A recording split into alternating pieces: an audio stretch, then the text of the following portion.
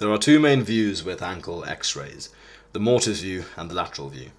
So just to go through the anatomy, on the mortise view you can see the tibia on the left and the fibula on the right. These bones articulate with the talus, and the ends of the tibia and fibula that wrap around the talus are the medial and lateral malleoli. Initially, when looking at a mortise view, you should check that the joint space is even between the talus and the tibia. The distal tibiofibular syndesmosis is a complex fibrous joint between the tibia and the fibula that is made up of several different ligaments. The level of involvement of the syndesmosis is used in the classification of ankle fractures. So it's not something that you can see on an x-ray, but it's just important to be aware of where it's located. Here we can see the three types of ankle fracture. The Weber classification is used to describe the different types of ankle fracture, and there are three main types, A, B and C.